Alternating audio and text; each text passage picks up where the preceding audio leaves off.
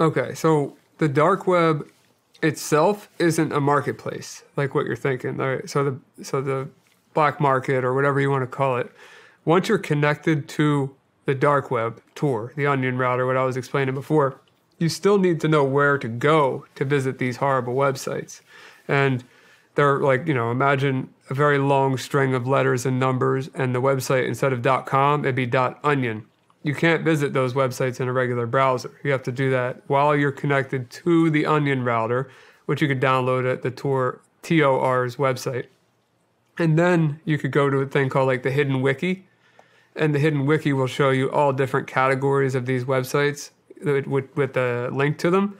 And there's marketplaces, there's horrible things on there, like you said, for kids, and even like murder for hire. There's counterfeit money, there's fake IDs. There are all kinds of different websites that do horrible things.